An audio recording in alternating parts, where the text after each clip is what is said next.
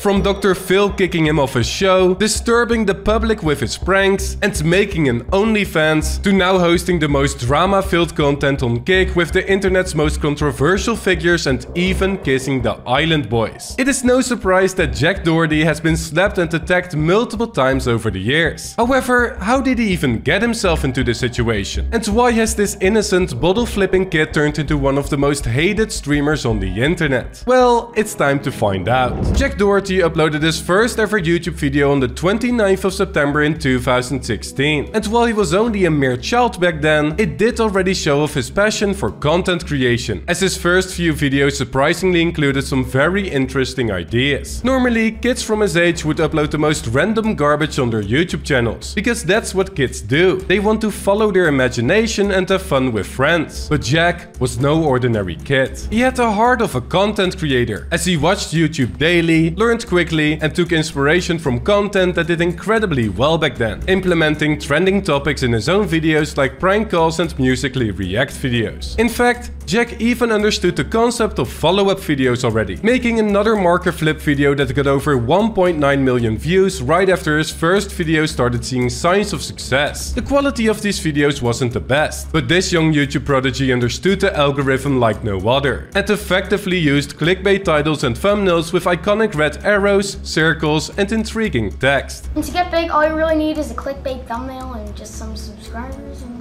yeah. The results followed not long after, as he gained 1,000, 5,000, 10,000 and eventually 100,000 subscribers in less than 6 months. And whenever there was a new trend, Jack was right on it, as he successfully used fidget spinners, the floor is lava, 3 AM challenges, Guess a Rage, and went out of his way to show up to both houses of YouTube's most popular groups at the time, Cloud Gang and Team 10. It slowly became more and more apparent that there were no boundaries for Jack and his content, but when he started doing pranks that often disrupted the public and got the cops and security involved, it was absolutely clear. Jack Doherty was no longer an innocent kid trying to get some views on his YouTube channel. He joined the dark side of YouTube content creation, where any attention would be good attention. In fact, he had a target on his list that would almost guarantee more views. A streamer that dominated the world of content creation during Fortnite's golden era. And while this man wasn't easy to reach out to, it didn't mean that Jack would give up that easily, as he eventually found a way to profit off his success. It's so annoying, man. He's donating a lot of money. He's asking me to react and call me his daddy and for like a YouTube video. Now he's asking to play. He's like, oh, here's another 100. We better play. Blocked his email and now I'm refunding him because he's annoying.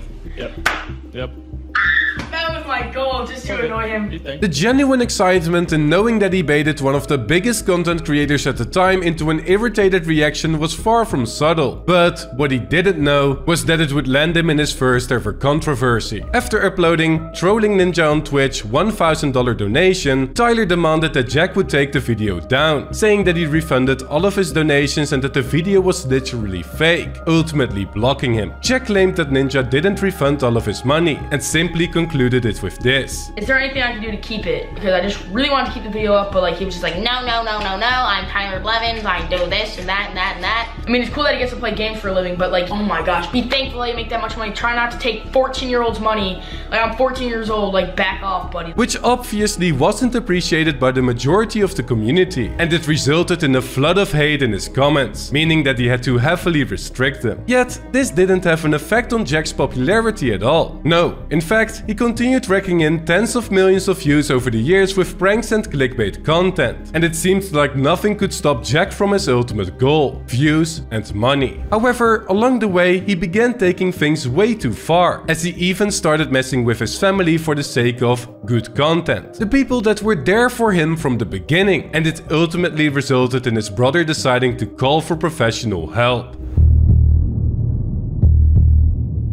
Now, during the year, Jack became more and more of a public nuisance, intentionally provoking neighbors and calling them Karens for it, getting involved with the police, and terrorizing Walmarts. And while his family usually condoned all of this for the sake of his financial success, his brother eventually had enough. This is because Jack stole his brother's car back in November in 2019 for a prank, driving in it without a license and risking a hefty repair bill if he crashed it. And his brother completely flipped out because of it. I'm gonna smash this camera. Michael!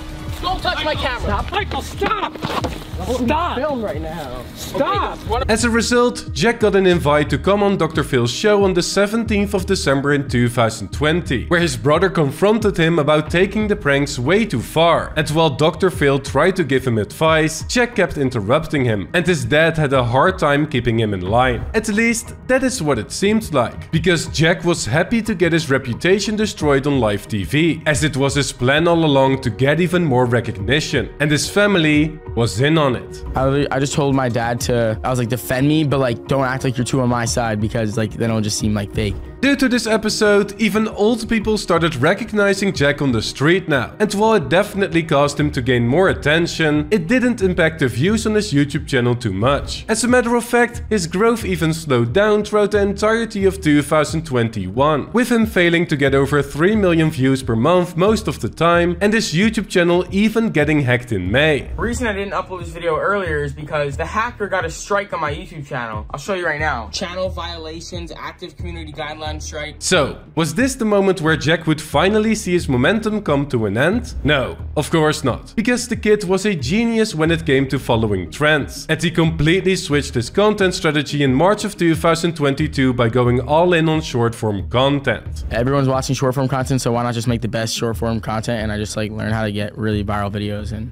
that's how I'm able to also, like, you know, help my friends blow up. The result? An increase of 10 million views in a month. And this snowballed into a record month of 300 million views and 2 million new subscribers in December. All while getting millions of followers and views on TikTok as well. Yet, this wasn't even the smartest part of his new plan. No, because Jack turned 18 that year. And only 3 months after his birthday, he opened an OnlyFans account for himself and also started managing girls on the platform. He would make short form content with various girls that he supervised either through his own OnlyFans or paid promotions, and then shouted out her page in the pinned comments of his short form videos. But what's different about this is when you check the pinned comment of this YouTube short, which is her @ is Grace X Rain and spicy page is Grace Rain. Which would make Jack and the girls he collaborated with a ton of money, allowing him to buy a $250,000 watch and $15,000 bracelets from this money like it's nothing. The once bottle flipping kid from Long Island now made millions of dollars every year from OnlyFans, got a minimum baseline of 100 million views per month on YouTube with a combination of short form and long form content, and basically made himself financially free for the rest of his life. What else could he possibly want?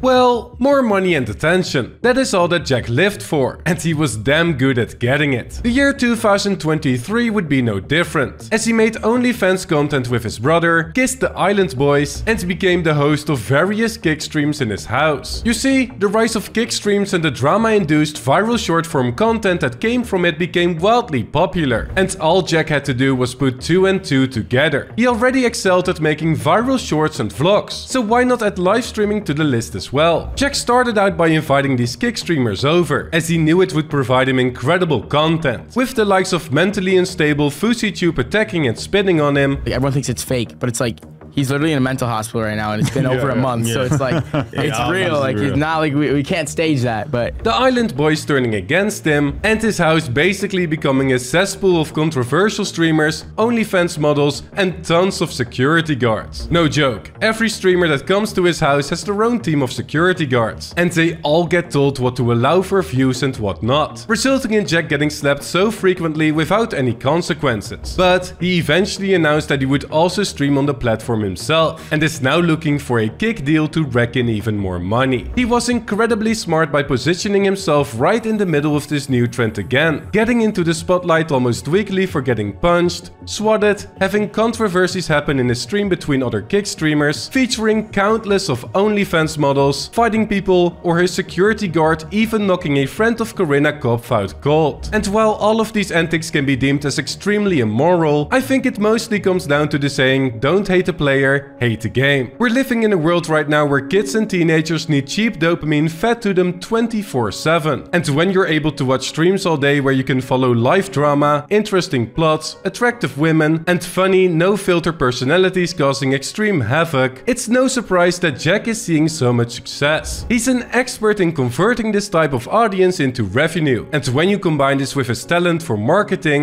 it's completely unstoppable. For example, he does not only manage OnlyFans girls to get his revenue up, but also released his own Make Money online course. And in this, he implemented a strategy where he hands out money to members. For every clip about him that gets 1 million views, he pays them $100. And this does not only provide his members views, ad revenue, and of course the affiliate reward, but also indirectly shows them that the course works. All while Jack gets more recognition through those clips. It's similar to the 50-50 affiliate share that Andrew Tate implemented for his Hustlers University. And it's a genius way of growing your business. Thanks to all of this, he now owns 21 houses in cash, a $30,000 per month mansion, an $800,000 collection of supercars, and a crazy watch collection, but has no plans to stop anytime soon. Don't really have much to worry about. I kind of set myself up in the best way possible, but still, I don't think that's even enough right now. I still want to keep going because, you know, obviously the more money you make, the more your lifestyle costs and the more you want, and you just always want more. And it begs the question, what on earth must Dr. Phil think of him right now? Well, funnily enough, his production is no different than that of Jack, since they recently uploaded old clips to profit from his new success. Funny how the world works, eh? I hope you enjoyed the video, leave a like if you did, and subscribe if you haven't already. It's much appreciated.